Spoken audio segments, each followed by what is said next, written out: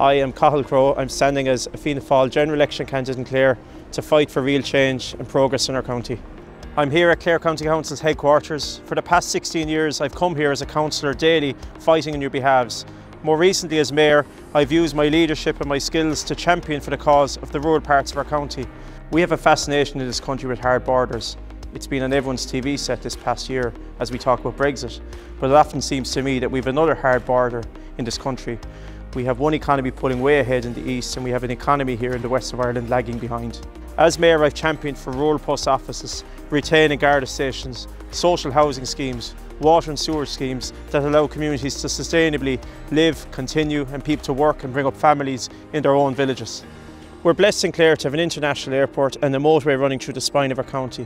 We've so many talented young people working in our county, but this year we face the unprecedented challenge of losing jobs in Avara, Moneypoint, Rosh and Molex. As Mayor of the county, I've been fighting night and day for those workers and I'm taking that fight all the way to Dublin and to Europe.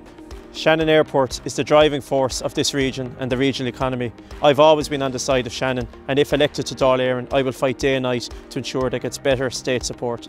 I've grown up in rural Ireland. I understand the difficulties that face farming families. I will fight for the rural agenda, and that, along with health and housing, will be my #1 priorities if elected to represent this county in Dáil Éireann. I always think it's important in politics to bring your life experiences to the table. I'm married to Maeve and we're blessed to have 3 young children, Sam, Charlie and little baby Eve. Childcare matters hugely to me.